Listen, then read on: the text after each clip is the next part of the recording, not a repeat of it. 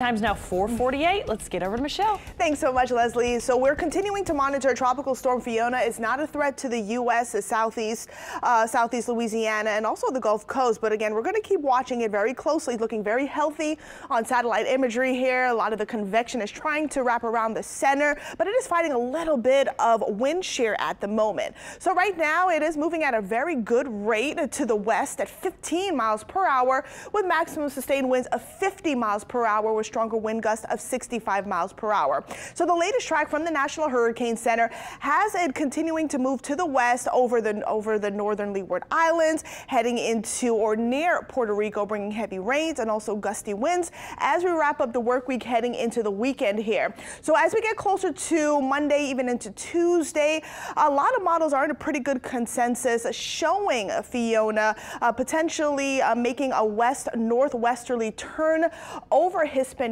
And again, additional strengthening is possible, but again, the latest forecast keeps it a tropical storm, and then it'll continue that west-northwesterly movement as we head into our Wednesday, and it looks like additional strengthening is possible. So Fiona right now, it is the only system that we are really tracking right now that is named, and we're looking at another spot in the central Atlantic, has a low chance of tropical development, and here's the development area hatched from the National Hurricane Center. It's not going to do much in the next 24 hours to 48 hours, but again has a 20% chance of any tropical formation as we go through the next 5 days. So again, currently there are no tropical threats to the area, which is fantastic.